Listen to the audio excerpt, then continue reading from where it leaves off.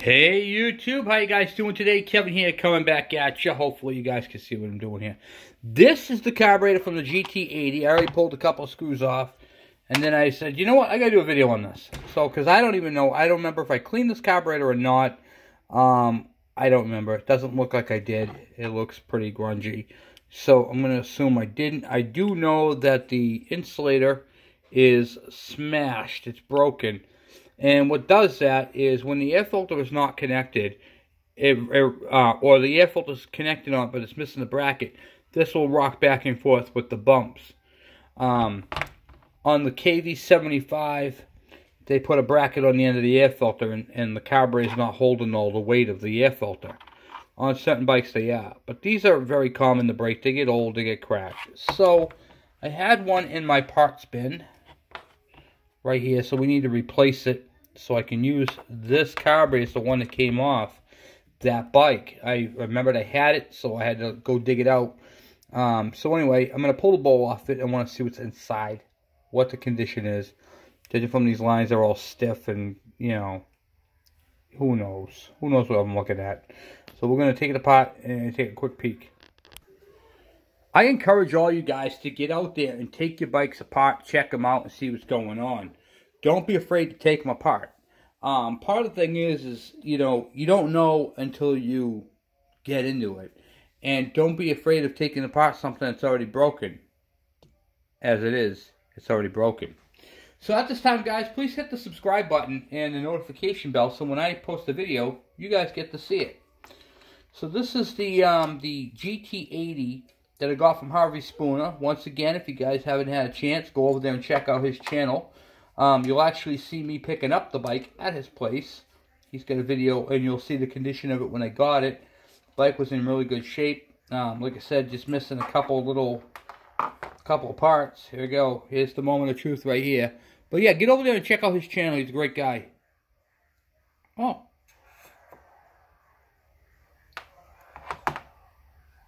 Wow. Guys, that's clean in there, huh? A little bit of corrosion on the float, but nothing bad. I'm going to see the light, if I can see the jets.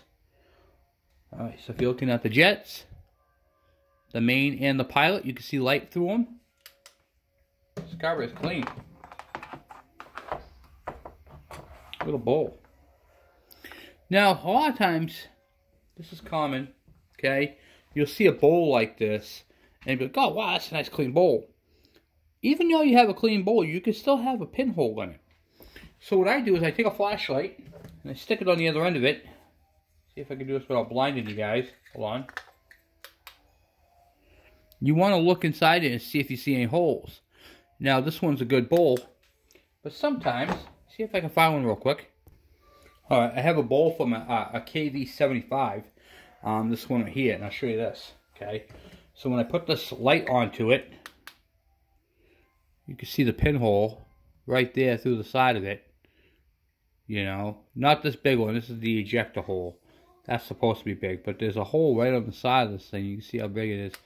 So, and that is right here. I'm going to show you guys on another video how to fix those. Because that is actually still a good bowl. So you always want to check for light. That's the light test. And go from there. So I'm very impressed with this carburetor. This is definitely a runner. Hands down, this is going to go back on that bike with ease. These are vent tubes, by the way, guys. These don't hook up to anything. They just vent out. So I'm not going to replace them at this time. They are factory, however. I'm very impressed with this carburetor.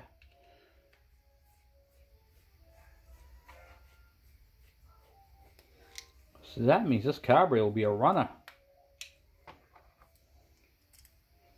That bike is in really good shape. I mean, the inside tank is clean too, so I kind of expected the carburetor to be as well. But the other part of this is going to be getting out that insulator out of the back of it. Put all these screws back in. It's very important to get all the screws back into these things, you know. There you go. Boom, boom, boom. Hope everybody's doing good. A lot of crap going on with that coronavirus, huh? Ugh. Jeez.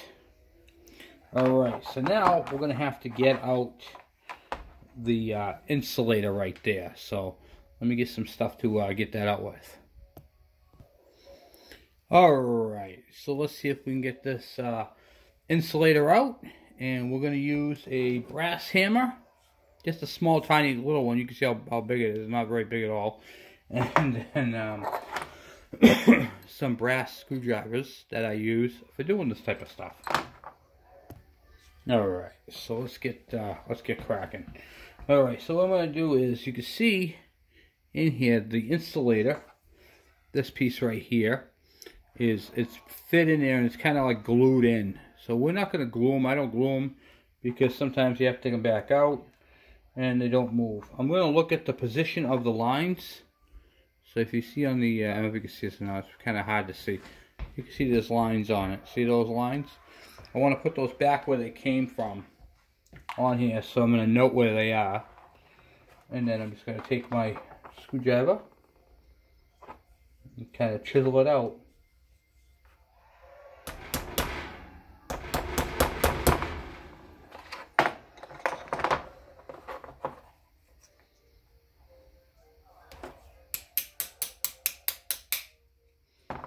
It will break apart. You're going to break it up into chunks like that. But anyway, it's going to be kind of a pain in the neck to do. Happens. Don't be afraid of it.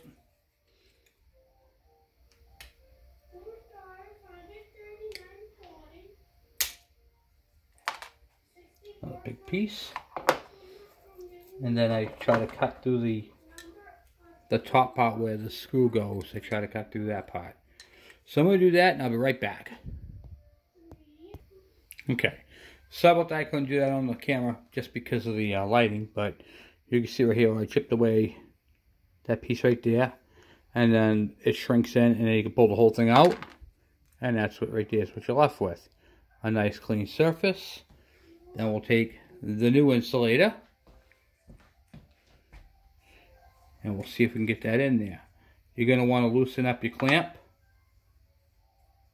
I always take the screw completely out. So you're going to loosen up that clamp right there and take the screw completely out. Now what I'm doing is I'm sanding this down to fit because it's slightly bigger than the hole, just slightly. So I'm going to take it off evenly until I get down to my desired amount. Okay? I'll be back. I wasn't going to do this, but I'm going to show you guys a little secret that I do. Because I deal with this problem a lot on a lot of different bikes, and I have a lot of these things that I keep to do this with. And of course, you're going to have to find your own insulators because I don't stock these. But to fit into here to get them to the right size. So many people are like, oh, if you sand it down, it's going to be uneven on one side and not the other. So I'm going to show you guys a little trick that I use. So this tool right here is for using a cutoff wheel, and it goes into a drill bit, and you put your cutoff disc in there. So, you know, like a 3-inch disc. You screw that on there, and you put it in your drill, and you can cut through metal. Well, what I use is I go like this with it. I take it, I set it inside here because it fits perfectly, and then I center it up until it's pretty darn close, hand tight. Don't go over, see how it's sitting pretty much right in the center. Snug it up by hand.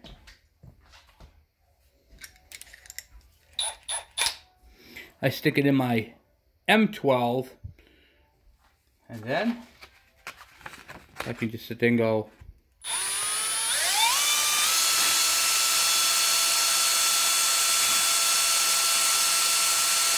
Like that until I get the desired thickness I want.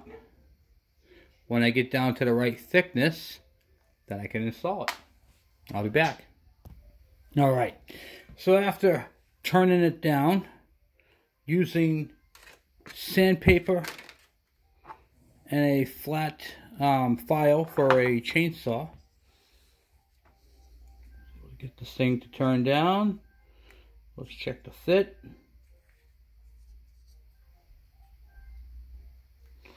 Yeah, tap it in nice and gently. Might have to turn it down a little bit more.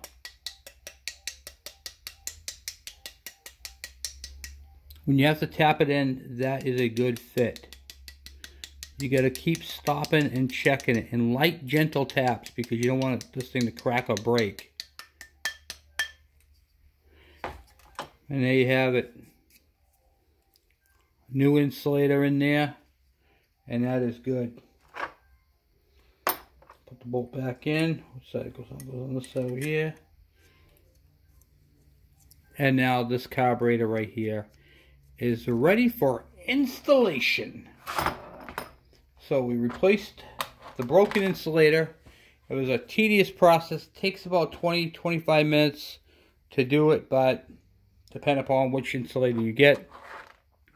These are very hard to find online, so get the proper ones if you can. If you can't, it's from Makuni, and that's called an insulator. If yours is broken, excuse me, if it's broken, you can always get a, what do you call it there, another carburetor, and see if you can extract it. I've had pretty good luck doing that. And then open it up. Open up your gap here using a screwdriver, tapping it down. Tap it down to expand it. So when this does tighten up, it'll be nice and tight. And that's pretty much it for this carburetor, guys. This thing's RTG ready to go. So tomorrow we'll install it and see if we can't get this bike to fire up. Get rid of this whole fuel line. See if we can't get this carburetor to fire up on its own and go from there. So thank you guys for watching. Thank you for subscribing. Hopefully you guys learned something on this video.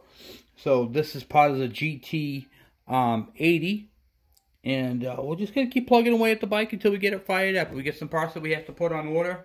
I haven't quite done that yet, but I gotta get cracking on that. Get that coil and the bracket coming.